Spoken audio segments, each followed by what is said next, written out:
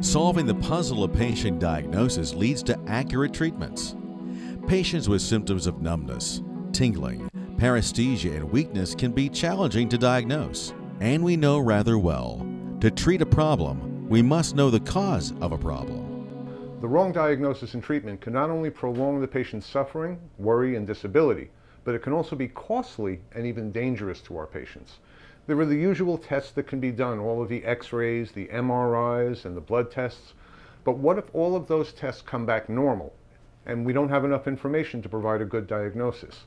In many cases, there is a quick, easy, and reliable test that helps us to pinpoint the cause of the patient's problem and begin proper, effective treatment.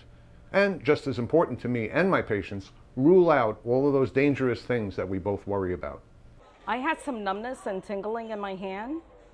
I couldn't feel anything, and even when I pushed the buttons, I was like, oh my God, did I have a stroke? I was so scared because I remembered what happened to my uncle when I was growing up. I kept seeing these commercials for vascular diseases, but I know the drug companies put these things out there to scare people. I worry about my diabetes. How can I find out what is wrong with me? Electromyography and nerve conduction studies provide the physician with valuable information about the integrity of the neuromuscular system. Entrapment syndromes such as carpal tunnel or tarsal tunnel syndromes, but also peripheral polyneuropathies, radiculopathies, and myopathies can be confirmed with electrophysiology testing. Easy, safe, reliable, and effective, an EMG NCV test can provide answers to simple and complicated problems. I was so glad that it was just carpal tunnel.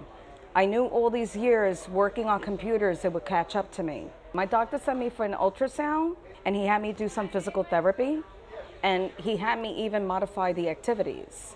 It took some time, but it's really working. The doctor explained to me that the feeling in my legs is a pinched nerve. I am so glad that it hasn't affected my diabetes. I have worked so hard on keeping those numbers down.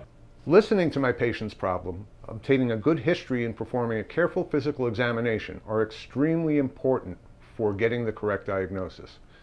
Adding the nerve studies helps me to confirm my diagnosis and get to the root of the problem quickly. This helps me to help my patients quickly and effectively. These are but a few of the cases where the astute physician, through their concern, learning, and experience, can guide the patient in the right direction towards a correct, timely diagnosis and start the right treatment plan. I felt really comfortable about the tests, and they explained everything to me, and I was really happy that they took their time at it. When my doctor asked me to do this test, I wasn't sure what to expect, but it was easy, it was painless. And the staff was great and very professional. Dr. Kostopoulos has over 15 years of experience in clinical electrophysiology and has performed and published extensive research. So quality care matters most to me, and electrophysiology testing has been an extremely valuable tool for my practice.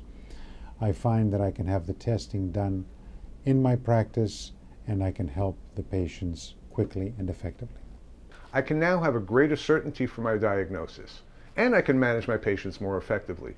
My patients are happy, I'm happy. This service has significantly enhanced my practice in all aspects. We believe in a team approach. Our team of trained professionals, always in the closest of cooperation and communication with your practice, is here to provide your patients with a pleasant and comfortable experience, and to obtain the valuable information needed by you to accurately diagnose and properly treat your patients. Proper testing assists in correct diagnosis that leads to appropriate treatment. EMG NCV testing can be part of your medical practice now.